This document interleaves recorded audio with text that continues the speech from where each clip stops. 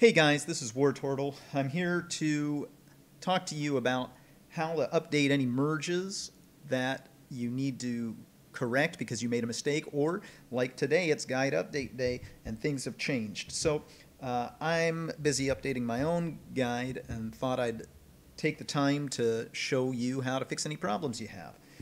This is a common question we get over at the Discord, so hopefully this is a useful video for you. The first thing that we're going to do is make sure that we're on our main profile, and up here at the Tools button in Mod Organizer 2, we're going to go to Merge Plugins Hide. The very first thing you want to do is unhide all of your merges. We're going to highlight them all using a shift click, right click on them, and choose Enable Plugins. This does a couple of things. First, when you update your mods, it makes sure that you don't leave an old file behind in the optional folder. That causes problems with Merge Plugins Hide down the road if you don't do that. Second, when you switch to your merge profile, this makes sure that all of the mods, all of the plugins that you're merging stay in the correct order of the merge. If you switch profiles first, it turns everything out of order and you have to spend all this time reorganizing them. Today we're going to update the miscellaneous merge. That's where I'm at in my install. When I switch over, and you can see at the bottom of my right pane, I have all of the plugins that were previously in my miscellaneous merge, all in the correct order. But what I'm going to do first is verify that. So I'm going to minimize my mod organizer because I've got the Lexy website pulled up here in the background, and I'm going to scroll up here to miscellaneous merge. And I'm just going to start at the top of the merge and work my way down, verifying one by one they're correct. Dynamic firewood stacks, no scripts patch, hanging taproots, all the way down to the bottom. And I've done this, and they all are in the correct order. But when you get to the bottom, you can see that there are new plugins that are now being added to this merge. So we have to activate them. The quick way to do this is to use the filter of the left pane, and we're going to type spell. And you can see it pulls up any mod with spell in the name of it, and I'm going to activate the 4 that we need for this merge. The last one is the miscellaneous merge consistency patch, MISC. We type that into the filter, and the consistency patch pops up. Now that I've done that, I have to make sure that they're in the correct order. Display spell scroll level, that's not the first one. The first one is spell tome level. We're going to pull that up. Then the spell tome level apocalypse.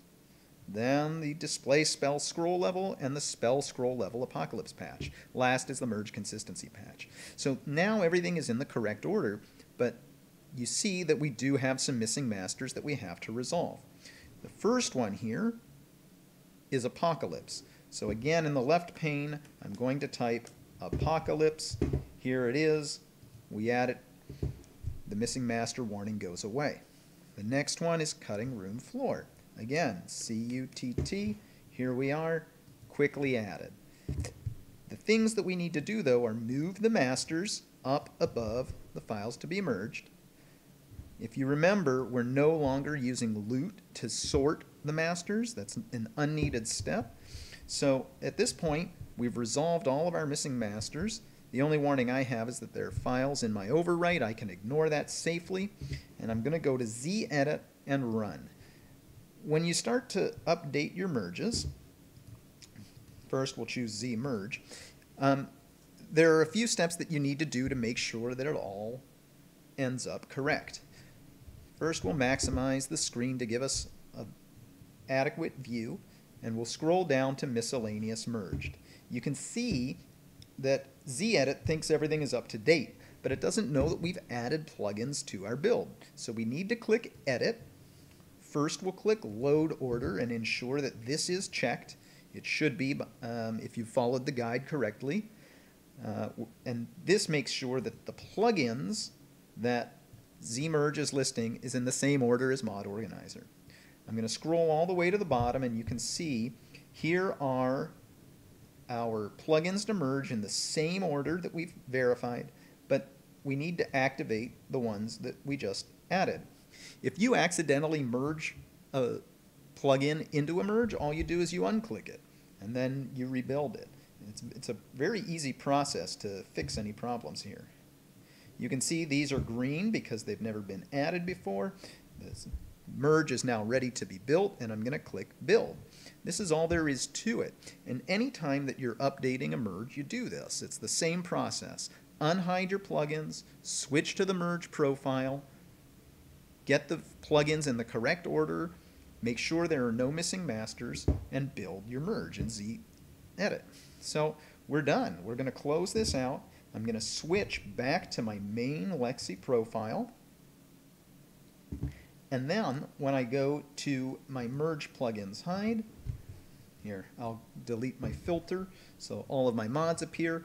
And when I go here, what I should be able to do is click miscellaneous merge, right click, and choose disable plugins. It switches everything to inactive. That's what you want to see. And now you can go on to your next merge. I hope that this has been helpful. If it is, be sure to like and subscribe. Come over to the help desk on the Discord if you have any questions. We're always happy to help.